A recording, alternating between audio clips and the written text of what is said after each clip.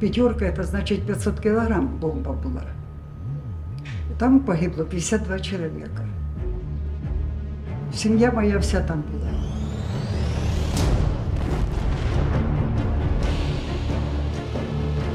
Це було просто масове вбивство.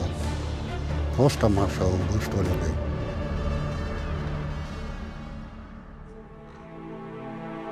Знаходили тут 451 людину.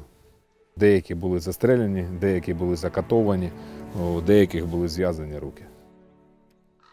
Там є могила, зараз подивимось, де загинула ціла сім'я. Було прийнято рішення про проведення ексгумації, тому що треба було з'ясувати. Дуже людей було невідомих. Дуже багато було останків невідомих. І от вони в день викапували 50-60 чоловік, загружали ці рефрижератори. Те, що вчинять російські військові, це проти людяності, проти України, проти українців, проти нашого народу і десь, може, в межах геноциду. От. Ми були там на ексгумації цій у лісі.